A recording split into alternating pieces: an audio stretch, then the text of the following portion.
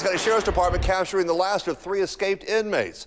DeAndre Pinkston was the last one still on the loose. He, along with Gary Chambers and Jeremy Jordan, just walked off a work detail on Forest Avenue about 2 weeks ago. The sheriff says Pinkston wasn't really trying to get out of town when they finally caught him. Actually, he was just sitting on a porch. The sheriff says he can only shake his head at this one. Mr. Pinkston and the other 2 would have been out of jail next Friday, but I guess the weather was just too good for them, so they decided to take a early release, but we got them an early come back home. Yeah, Sheriff Mason says the escapees are now looking at another 1 to 5 years in prison.